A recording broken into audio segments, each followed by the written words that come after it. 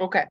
So we're back continuing the conversation about getting into the spirit of embracing structure throughout the month of June and what that looks like for each of us. So Erin, you didn't get to share the last time that we were sharing. So I'm curious, what does that bring up for you? And is there something that comes to the surface specifically that could support you looking through the lens of embracing structure throughout your month? Yeah, so what came to mind initially is that I consider myself like really organized with things, but then I'm really thrown off during seasons of transition, which is what I'm currently in.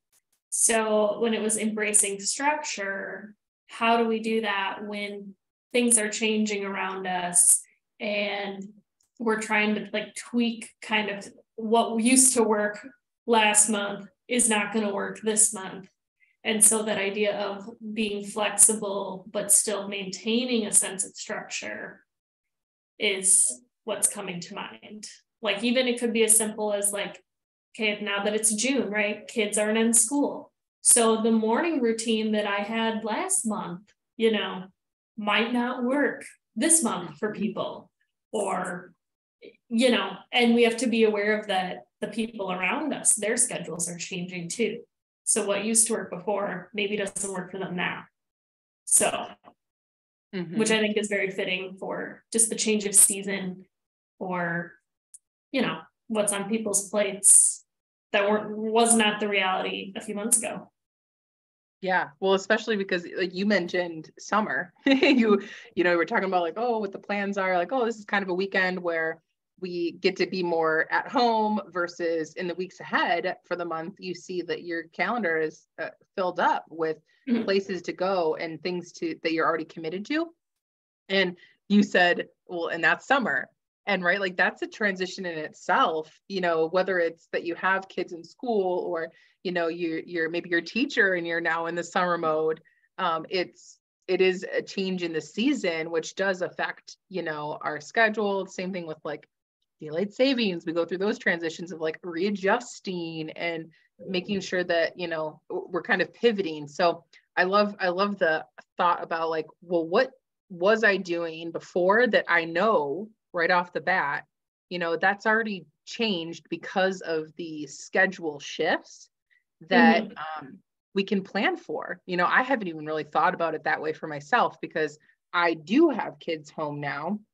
I'm thinking about, okay, their morning routine looks different because I want them to sleep in. Like, I want them to sleep in. I'm encouraging them to go back and rest, because those are the morning hours where I feel like I can get a lot more done because the house is still quiet. Versus, when I was in it during the school year, it was get them going, get them out, and then get back into my routine of like how I was building structure for my work. So yeah, it's definitely a dance and a balance of like finding that harmony to say, when there's solid commitments that someone's relying on me, someone, I've committed to this work meeting or this networking thing. I think this is where really making sure that we're anchored in why we're saying yes to something and how much the priority is for us to then, change that yes to be a no, and really be intentional with that. Like embracing structure, to me, that's a big part of it, is making sure that we know why we're saying no or why we're saying yes, so that we can really stand in that when things do shift. We're like, hey, I already committed to this. This is my boundary.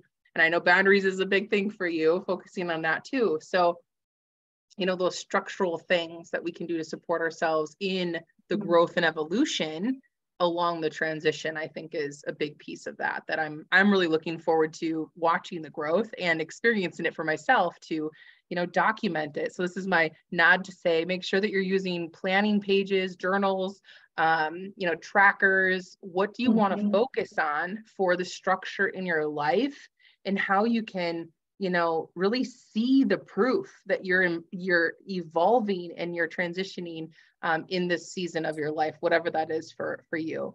So that's my encouragement. Document it, and be able to reflect, to celebrate the progress that you're making, because it doesn't feel always like you're making progress, and you are, even when there are tiptoe baby steps, and embracing the structure to actually continue building that momentum is going to overall support. So, yeah. Yeah.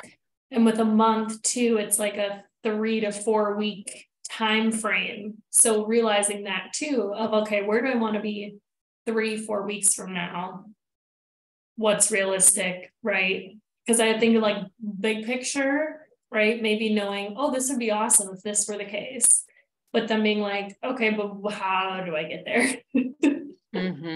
Yeah, realistic expectations. What's realistic in 3 to 4 weeks, and celebrating that. So yeah, absolutely. Yeah. Awesome. Well, thank you, Erin.